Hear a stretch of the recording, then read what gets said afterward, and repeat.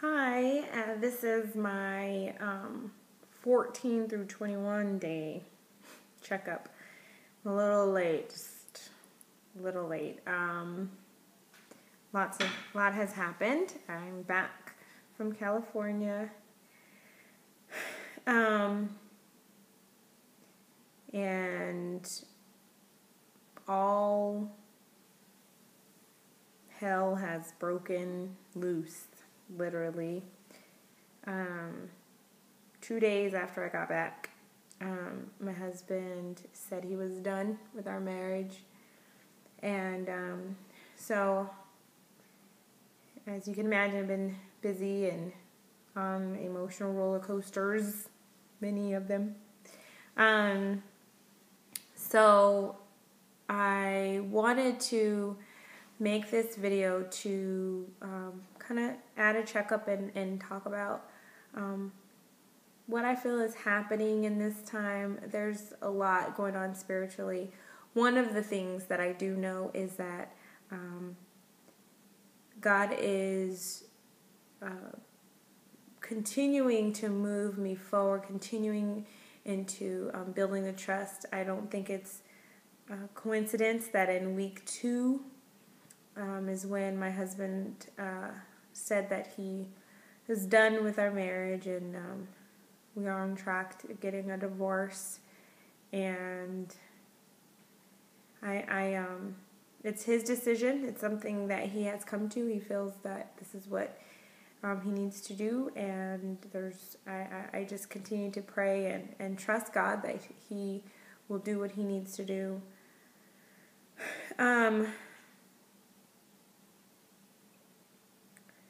But I do know that God is continuing to move me forward. Week 2 was in the Move devotional was about trusting in the Lord, and that was the same week that he told me he wanted a divorce. So if God's not trying to build trust, I don't know what he's doing.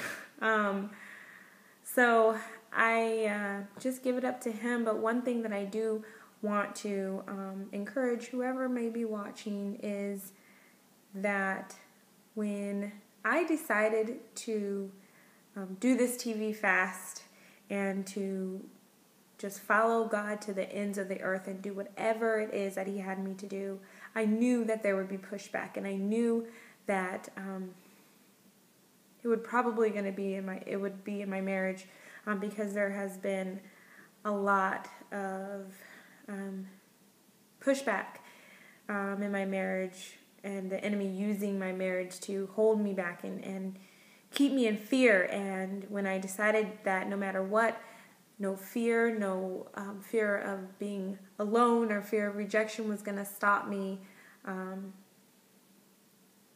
knew it was going to cause something. I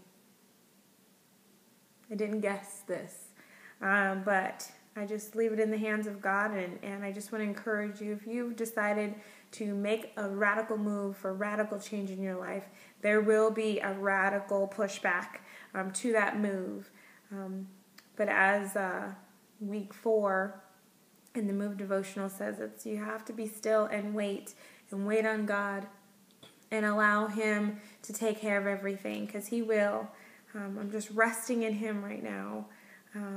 And so I just encourage you to do the same and allow God to take care of it, because that's what this is about. This is about surrendering everything to God and letting him guide me forward and guide me to where I need to go. So I'm looking forward. I will do the 28 day checkup. I'll be in Dallas. I'm going to spend some time with a really good friend of mine, or friends, her and her husband, and their new baby.